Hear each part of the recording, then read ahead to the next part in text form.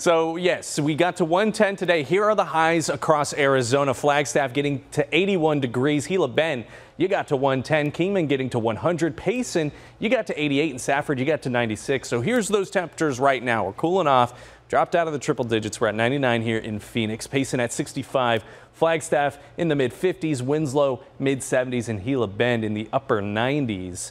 And let's talk about consecutive days over 100. So for this year, we're at 104 days, and we began this trek back in May 27th until right now, still in those triple digits. Those previous record, though, 76 days, completely smashing that record set back in the summer of 1993.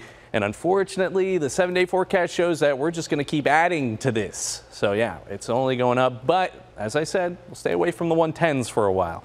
So tomorrow is Sunday.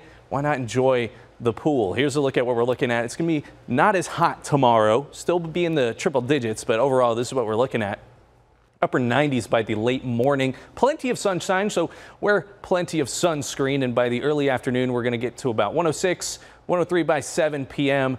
Should stay away from the 110. So here's the first alert radar. We were tracking a lot of rain just north of the valley, impacting places like Flagstaff and Sedona. Right now, the rain activity is fizzling out just to our northwest. Not expected to make it towards us anytime soon. I do want to point out all of this purple you're seeing on the edge of Arizona, which includes Yuma. That's an excessive heat warning in place till tomorrow. So a little bit hot on our western edge for tomorrow. And just a quick look around Arizona.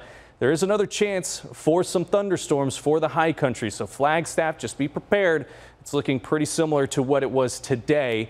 But as you start the work week, you're going to warm up into the 80s by Tuesday. Payson getting to 90s by Tuesday. And same for Sedona as well. Plenty of sunshine once the work week starts. Back here, we're, again, staying away from the 110s. Our lows will stay in the 80s. Plenty of sunshine these next couple days. But one thing I want to point out is the end of the week. I mean, 103, that's nice, but take a look at those lows being in the mid to upper 70s.